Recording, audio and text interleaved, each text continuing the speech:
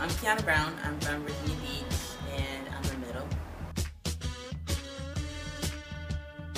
It all started, well, I was looking for colleges, and then I started looking a little later than everybody else.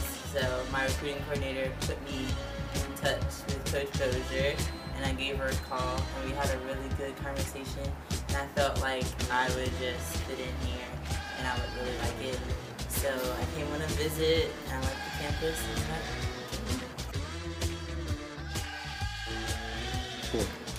I've been playing volleyball for 3 years. I started as a sophomore in high school, and well, actually I tried out as a freshman, but my coach didn't accept me back then. So then I came back sophomore year, and I tried a little harder during tryouts, and I made the team. And then the next year she made me try out for club, and then I loved it. I want to give a shout out to my parents, because they really did support me, and they put a lot of money and effort into getting me where I am today. All my aunts and my friends back in Virginia Beach for just coming to my games and telling me that I could always do better than what I was doing.